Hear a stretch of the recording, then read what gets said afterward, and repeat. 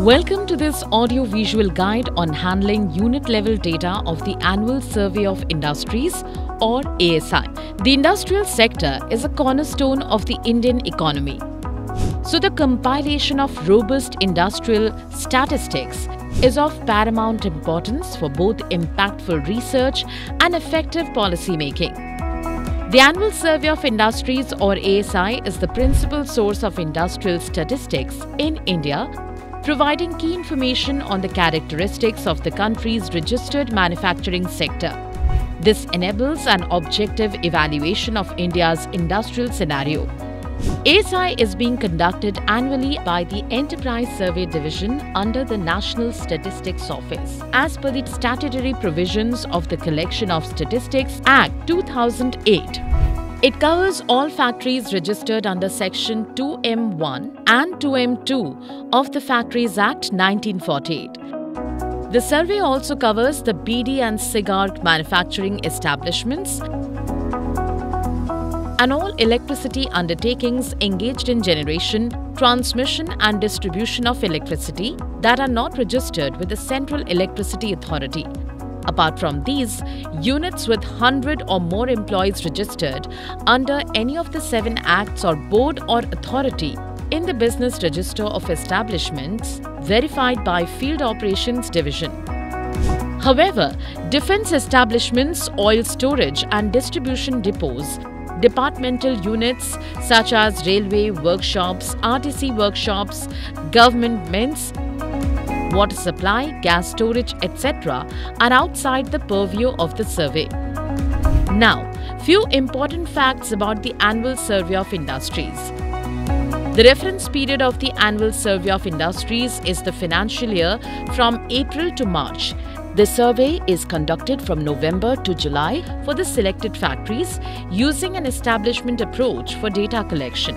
The factories in the ASI frame are classified in their appropriate industry groups based on the principal product manufactured according to the National Industrial Classification 2008.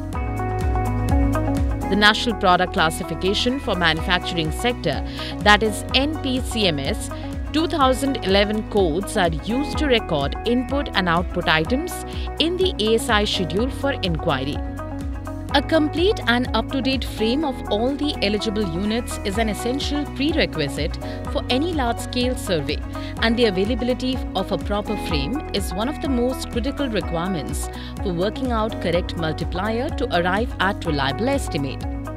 For selection of units in the Annual Survey of Industries, registered factories or units maintained by the Chief Inspector of Factories in each state and those maintained by registration authorities in respect of BD and cigar establishments and electricity undertakings are used as the sampling frame.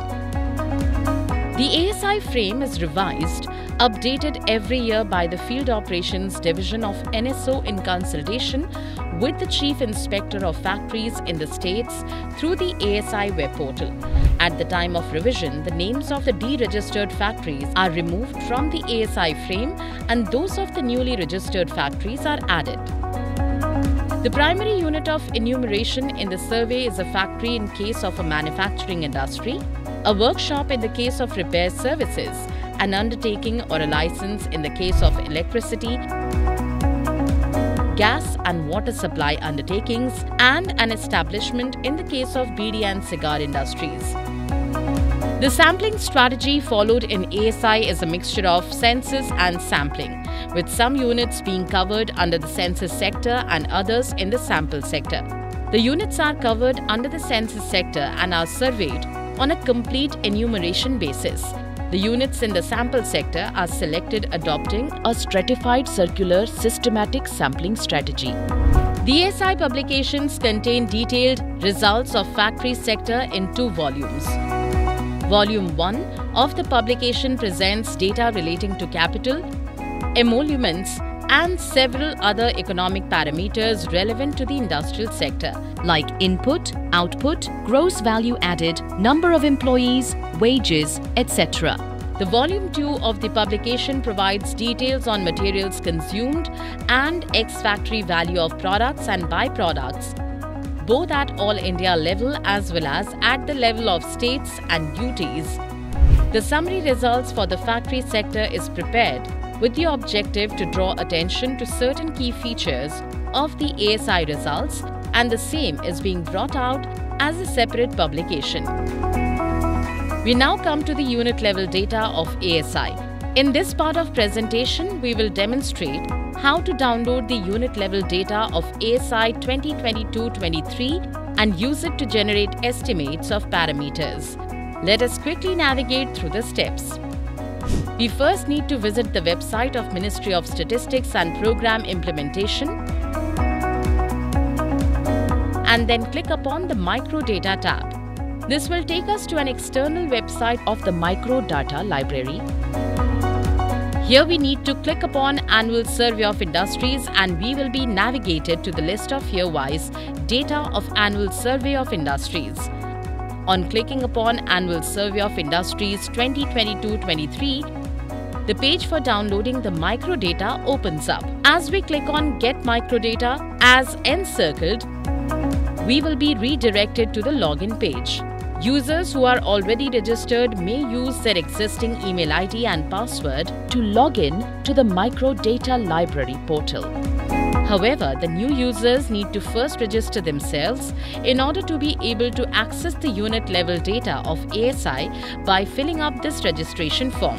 After successful registration, the user will receive a password in their registered email ID. With this password, new users can now log in to the portal. Before proceeding with extraction of unit level data, it is recommended to refer to key documentation such as Structure 23. This file contains the data layout of ASI,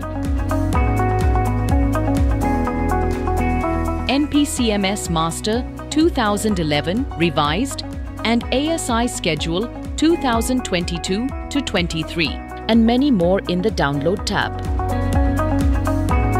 The one encircled in the RAR file of the unit level data of ASI 2022-23 that needs to be downloaded and extracted in a desirable location.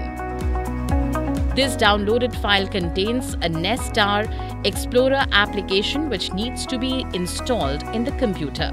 After installation of the NSS Explorer, the user can access the unit level data from the ASI 2022-23 study file which contains the data sets. Now this is how the data set of each block would appear to the user.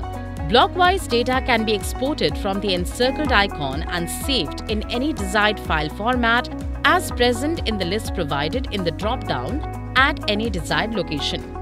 However, if a user saves the ASI unit level data in TXT format and needs to be converted into .csv format, the guidelines demonstrated here must be followed. Once the downloaded ASI block-wise data is saved in the .txt format, that is the delimited text format, in a desired location, the RAR file named text-to-CSV ASI needs to be downloaded from the Documentation tab of the Microdata catalog and to be extracted. This RAR file contains a text-to-CSV ASI.exe file and another runtime of Visual Fox Pro 9. Here it is important to note that all the block-wise data files and the text-to-CSV ASI.exe file need to be placed in a single folder other than the desktop. Also, the nomenclature of the text files downloaded should be the same as appears in the data sets of the Microdata catalog. First of all, the runtime of the Visual Fox Pro 9 as encircled must be executed by the user. Thereafter, the text-to-CSV ASI.exe file needs to be run. After this, the user has to click upon the Convert to CSV tab. When the conversion is completed, a message as encircled will be displayed on the screen and the CSV files for all the blocks will be generated in the working directory. Having glanced through the steps to download the unit level data of ASI, let us proceed to demonstrate the procedure of estimation of parameters from ASI unit level data. As already demonstrated, the unit level data is saved in a desired format. Here, it is important to note that these blocks contain data pertaining to individual units identified by DSL numbers. Estimate of any parameter for each DSL is obtained by multiplying the value of the parameter with its multiplier subject to the status of the unit. This is also available in the remarks section of Annexure 8 of the ASI manual, as can be seen here on the screen.